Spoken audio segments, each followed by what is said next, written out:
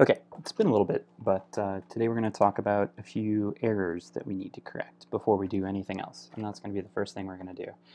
So if we take a look at our game right now, if I press play, there's a few errors that happen. So if I drag my mouse back, I'm going to aim for that extra ball power-up.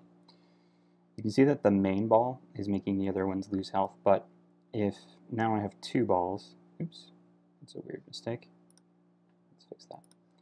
Alright, so yeah, if I go with the regular ball, it'll take out the bricks just fine, reduce their health.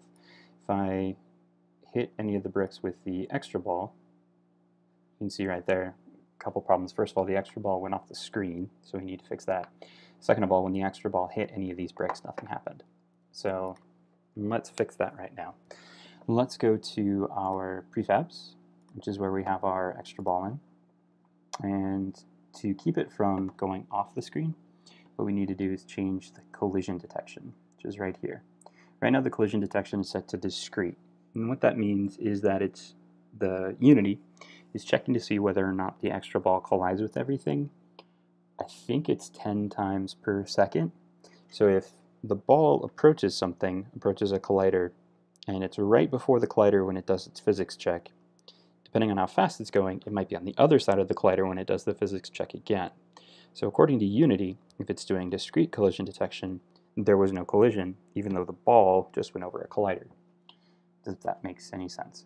So if we change this from discrete to continuous, it means that rather than checking for physics 10 times a second, it's going to check for physics every single frame.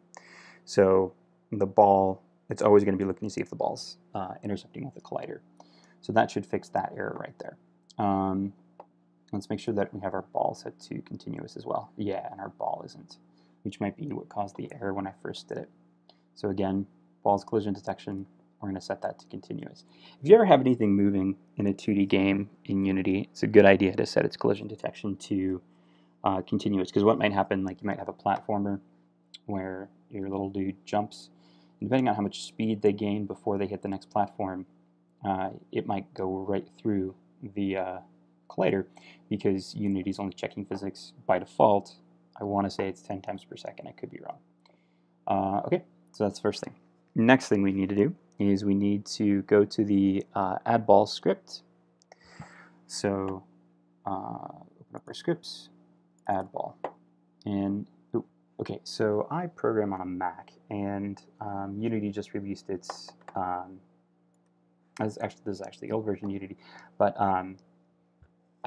Microsoft just released its version of Visual Studio for the Mac, so that's what I've been using. But since we've been using MonoDevelop for every other video, I'm going to reset that really quickly. And just so you know where you can reset your editor in here, if you go up to Unity, go down to Preferences, I'm going to choose External Tools.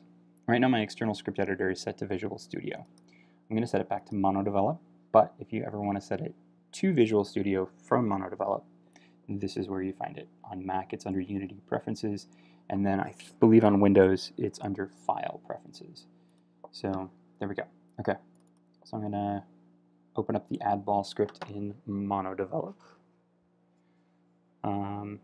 Okay, and what we want to do here first is we want to make sure that it's not just the main ball that's able to access the extra ball power-ups. We want those extra balls to access the extra ball power-ups too. And the way that we have it coded right now, let's zoom in here. The way we have it coded right now is we're looking to see if something enters the trigger zone that's on the extra ball power-up, and then we're going to check the collider that enters and check its tag. And right now we're only recognizing if the tag is ball.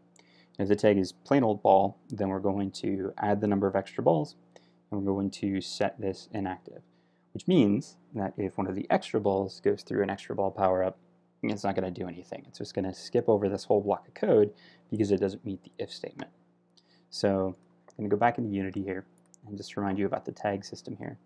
If we look at our main ball, which is this one right here, its tag is ball. If we go to our prefabs, our extra balls we tagged as capital E extra space capital B ball. So we're going to go back into MonoDevelop and we're going to add an OR statement here. I honestly can't remember if we talked about OR statements before.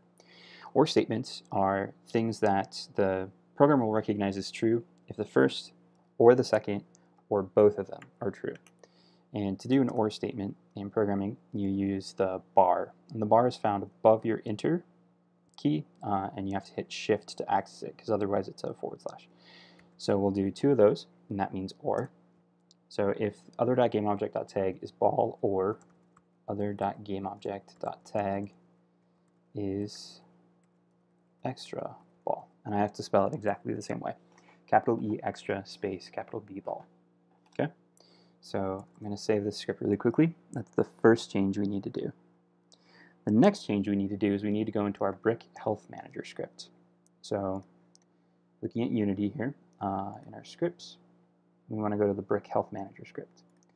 And as it is right now, the Brick Health Manager again has the same problem. When it exits a collision with an object, if the other object is tagged as ball, then it's going to take 1 unit of damage. We want to change this to be or extra ball. And we can't just do extra ball. Just to be, well, I mean we can, but just to be completely clear in my programming, I'm going to write this as other.gameObject.tag double equals extra ball. Okay, so we've got the extra balls are going to be triggering the extra ball power-ups. The Brick Health Manager is going to take damage from the extra balls. We set their collision detection to continuous. So cool. Now let's make sure that we save all our scripts here. Pop back into Unity. Give it a second to think down here so we can see if we made any errors. It didn't. I did assign a variable that I never used though, so we'll have to look into that later. So if I hit play now, let's see if I can get that extra ball right away. Cool. Alright, so now I couldn't tell if it took damage from that extra ball or not. Let's try this again. Oh, and that time it didn't actually launch the extra balls. Oh, we got all kinds of errors here, it looks like. Oh, that was better. At least it took damage from the extra ball. Okay, so we got a few errors that we need to fix. So we'll do that next time. Thank you very much. Have a great day.